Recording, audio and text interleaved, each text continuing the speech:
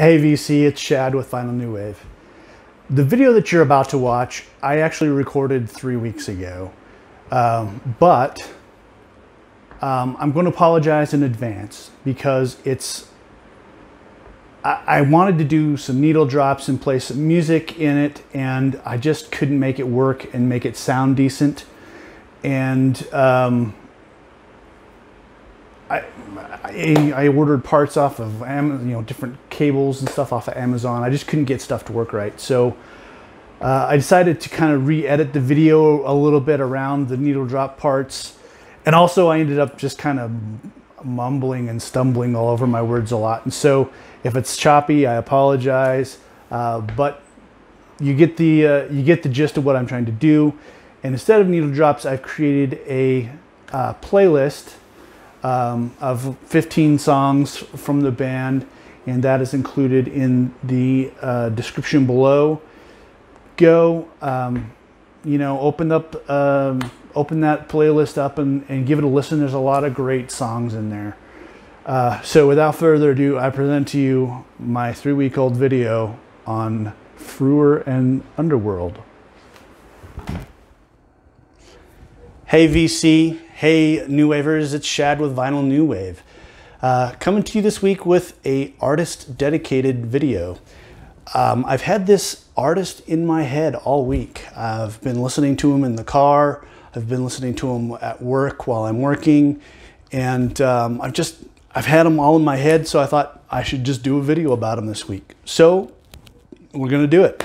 I'm gonna show pretty much everything that I have by them. It's by no means a definitive collection, but I'm going to show you pretty much everything I have from them. I'm going to try and do maybe a needle drop or two on some of the lesser known songs, stuff that I think is really good. So let's get started. It all started back in the early 80s. A guy named Carl Hyde and another guy named Rick Smith met in art school in Wales. And they decided to form a band. And so they formed a band called Screen Gemz with a Z. And they recorded one single. They were really inspired at the time by Kraftwerk and the early Human League stuff. They were really inspired by all this electronic music. And so they formed this band, Screen Gemz, and they did one single. I don't think it did very well. I don't think it took off at all, but and unfortunately, I don't have that single. I've looked into purchasing it, but it's on Discogs. It's going for like $300 to $400. A little out of the budget for right now.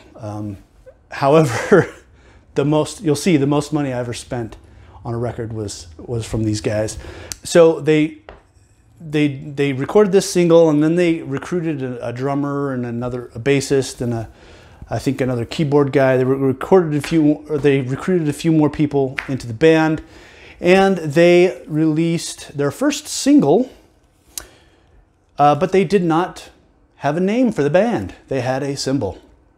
Yes, ladies and gentlemen, long before Prince made that somewhat fashionable to have a symbol for a name, these folks had a symbol for the name of the band. And their first 2 singles, I believe, were released with just the symbol as the name of the band. Now the song is called, that initial song is called Doot Doot. And probably you've heard it before. This is a cool little picture disc that features the logo of the band. And there's a lot of the song Doot Doot actually ends up on a lot of 80s compilations, 80s new wave compilations, like this one. This is a French one that I picked up in France a number of years ago. It has Doot Doot on it, and there's a lot of, and it's shown up in movies. It's shown up on TV. So it never did huge. It was never huge. I think it got to like 20 something in the charts in the UK. I don't think it ever charted in the United States, but it's pretty well known song. And I had a friend that his mom was having a garage sale, and I guess she worked at a radio station for a while, and she had this big stack box of promos. And so I went down there to the garage sale and thumbed through them, and there were 2 copies of Doot Doot. And it's a promo. It's not even like the gold stamp promo. It's just flat out a promo of Doot Doot. And she had 2 of them, and they were in perfect condition. At the time, the local radio stations here were really into Doot Doot. They were playing it all the time. People were requesting it all the time. This was late 80s.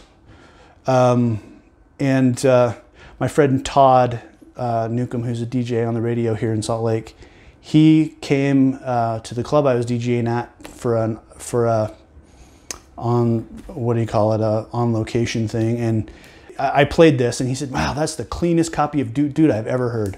So, I got that, and I still treasure this to this day. It's in a just amazing condition, and it sounds amazing.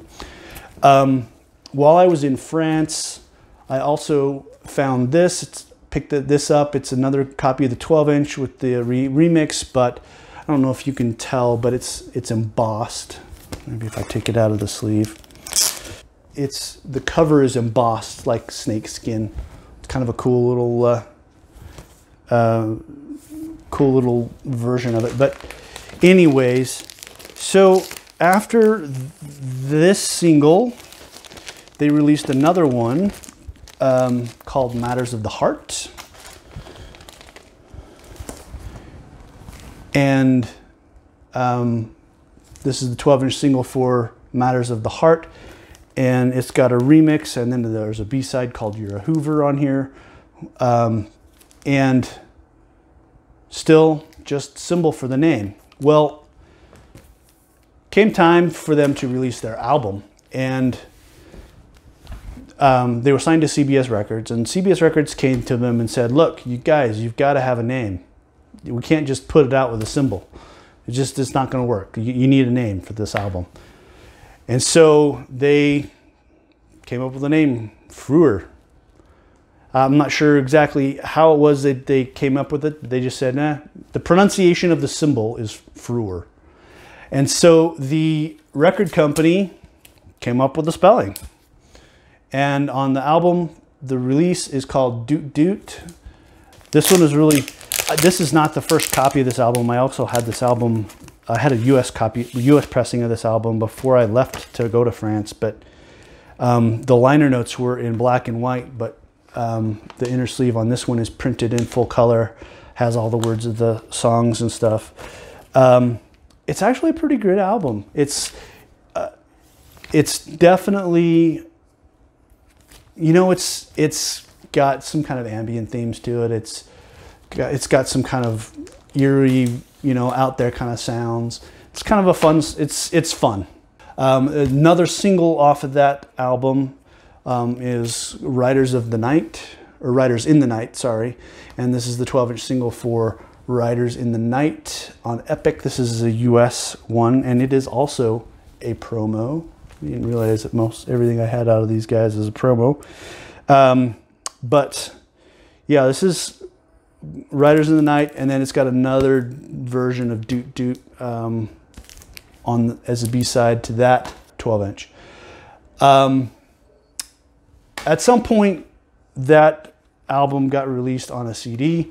I'm not sure how official this CD is. This, I think, came out in the late 90s, and I picked it up, and they took a couple of the songs off of the next album and put them on here as bonus tracks. So, and we'll address those in a minute here. So, after that album, couple-year break, they came up with another album called Get Us Out of Here, which is this here. And this album was only released in Holland and Germany, I believe it was. So this is a Holland pressing of the album, and this has some great songs on it. Look in the Back for Answers was the first single off of that, or maybe the second. There was also a song called The Devil in Darkness, which is a great song. I do not have that single. I don't have that 12-inch. It's on my want list, and at some point I'll buy it. It's not that expensive. It's going for under $10, probably even under $5. But I just need to buckle down and say I'm going to buy it and buy it. So, and then they also released a song, the piano song, on just the 7-inch record. So, but they did release a single called Look in the Back for Answers, and I have both the 7-inch here. This is the UK pressing of that 7-inch, and this is the 12-inch single for Look in the Back for Answers. Now, this record here holds the distinction of the record that I have paid the most dollars for. And today, in today's world, it's kind of ridiculous how much I paid for it. I paid $75 for it at the time, and this was like 90, 91. And I was a young teenager with money to blow. But I was also a DJ, and the reason that I spent the money on this record was not for Look in the Back for Answers, but for the B-side, which is Hey Ho, Away We Go. Somehow one of the radio stations got a hold of that song, like somebody had made a cassette of copy of that song, and they played it on the radio, and it's got a really cool dancey rhythm. And so it was just like, it was a really popular song around here in Utah. I don't know why. I don't know if it was isolated here in Utah, but it was really popular here. And I always get requests for it in the club. People come up and ask, well, sorry, I don't have it. I'm not going to play a recording off the radio, at the club. So I went into my local record store that I spent all my money at when I was a teenager. It was called Mad Platter Records up in Sugar House. And, well, I was chatting with the guys. I knew the guys. I had gotten to know the guys that owned the store pretty well, because literally I was there almost every week buying records. And I got kind of joking around, well, I wish I had the Freur with Hey Ho, Away We Go on it. And he goes, the guy that owns the store kind of goes, well, come here. And so he takes me back to the back of the store, behind his curtain there, and he had this one and like 2 or 3 other Freur records. I think Devil in Darkness 12-inch, and another Doot Doot, and 1 or 2 other things. And he had this one, and I was like, that's the one I want. And he said, well, I've got another guy that's already, he's already kind of said he wanted it, and I told him I'd hold it for him. And I said, but I have cash right now. And he says, well, it's $75. And I said, okay. So he said, okay. So we walked up to the front and I grabbed it. So I bought it out from underneath somebody. I don't know who. But it was a good buy because it was a draw to the club. I mean, people knew that I had the song and people came to hear it. So, yeah, Look in the Back for Answers. And the version of Hey Ho, Away We Go on this is different than the version on the 7-inch. I picked this 7-inch up in France. The timing, the track length is a little different. I think it's just like this one fades out a little earlier, but I don't remember for sure. So, and on this reissue, Hey Ho, Away We Go and The Devil in Darkness are both on this. And that's why I'm not sure about the officialness of this CD, because those 2 tracks were just kind of, I don't know. Anyways. So after that album, after the Get Us Out of Here album, it didn't get a whole lot of success, and so they kind of folded, and the band kind of disbanded a little bit. But Rick and Carl Hyde stuck together, and they started making more music together, and they formed. Oh, rewind a little bit. While Freur was working on these, they actually scored a film. It is a it's an underground British horror film that was written by Clive Barker, called Underworld, but it also goes by another name. I can't remember what it is off the top of my head. I was just reading about it earlier. But so when they formed this new band, they decided to name it after that movie, and that movie was Underworld. So the band is called Underworld, and their first single was Underneath the Radar. This is the 7-inch, this is a US 7-inch for it, and I also have the 12-inch for it. This song did pretty well. It did really well in Australia. It got to like number 5 in Australia. US, I think it only made it to like 75 or something. But you'll recognize this song, I'm sure. The song charted. It did okay. And then they released their album, which is Underneath the Radar, is the name of the full album as well. I have it both on vinyl, which I just barely got a month or two ago, and then also I have it on CD. And this is a pretty good album. It's got some real, you can hear the electronic influence in it. The influence of Kraftwerk and Human League. There's a lot of heavy synth underneath it, but there's also a lot of guitar, a lot of heavy guitar, especially on this album. And some of the songs on here, Glory Glory was a good song. I think it got a 7-inch single release, but didn't chart. Underneath the Radar, and those are the only singles off of this album, I believe. But really a pretty good album. Got some really good beats to it, and some good screaming guitar on top of it too. So I know that Underneath the Radar, the single, would get a lot of play in clubs. I played it all the time. Some great music coming out of there. They signed with Sire Records. These are all on Sire. They did that first album, and then they came back and they released another album. And this album is called Change the Weather.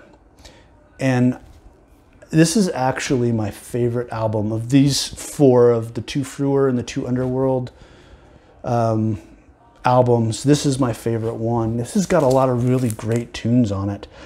Change the Weather, the title track, of course. Stand Up, which is the which is the only single off that album. This has got a couple good remixes on it. But this is the 12-inch for Stand Up. But there's just tons of great songs on this album.